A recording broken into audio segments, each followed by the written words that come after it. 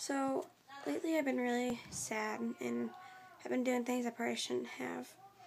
And I just kind of wanted to take a minute to talk to me. I have a channel with my boyfriend Eric, and I have other channels, and I've been on channels or videos with other people on their channels. But what I want to talk about is to the future me, to the future me is that I would say just let life flow. Don't worry about what people think. You know, I got this amazing boyfriend, and he's amazing. Like, you have him.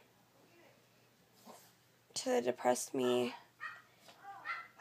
I just say, fuck off, pretty much. I'm depressed a lot. I'm not gonna lie. And I'm just sick and tired of being down. I'm sick and tired of not being good enough when I should be good enough. To the future me, love yourself. Love yourself. I mean, it's so hard to be in love with yourself because it's so much easier to love someone else. Because, you know, society says that there's a perfect person. And I've molded my life around that expectation.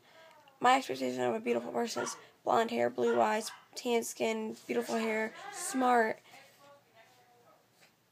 I'm none of that. None of that at all. But yet Eric says I'm amazing, says I'm perfect.